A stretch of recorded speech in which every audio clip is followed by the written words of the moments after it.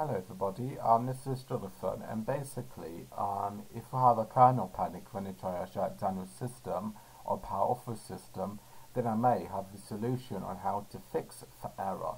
And now do these commands right now. So firstly, go and update your system by doing sudo apt update. And now a good idea to also upgrade the system, so we can do sudo apt upgrade. So all this is great. So just update your system very quickly. It should be updated any minute now. Yeah, so it's completely up to date for me, so now I can do clear. And now this is a command that we need to do. So over here we're going to see something like this.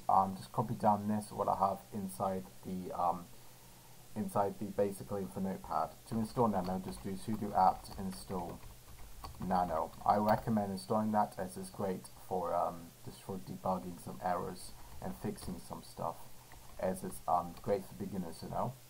So now if we do this command, system system.conf, and now we have to do 50/linux mint.conf.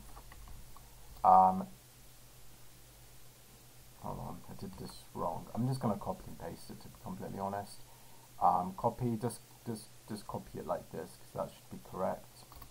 Now we're going to see something like that, like this. Okay, so over here it says reduce shutdown timeout from 90 to 10 seconds. So this is where the problem lies. Basically, as you guys can tell, that they have shortened it, and now because of them shortening it, it makes it harder for us. So it makes it to shut down a lot quicker, and now because it's shutting down a lot quicker, all the processes running for background will basically shut up a kernel panic if it needs to take longer to shut down, and this is a problem with all the hardware. Now to basically edit it, all guys will need to do is to go to default timeout stop sec, and now change that to 90 seconds. So everything you're running for background will take 90 seconds for the entire system to shut down, and this is great for all the hardware, as it will take longer to shut down, but at least everything in the background will shut down. So now give it 90 seconds. Now Control X, and now yes, and now we can change this config file, and now if we do reboot, then everything should be back to the way it should be. And so I'm going to do this one more time. Go back into this directory. Now go all the way down and change this to 90 seconds. And now do Control X.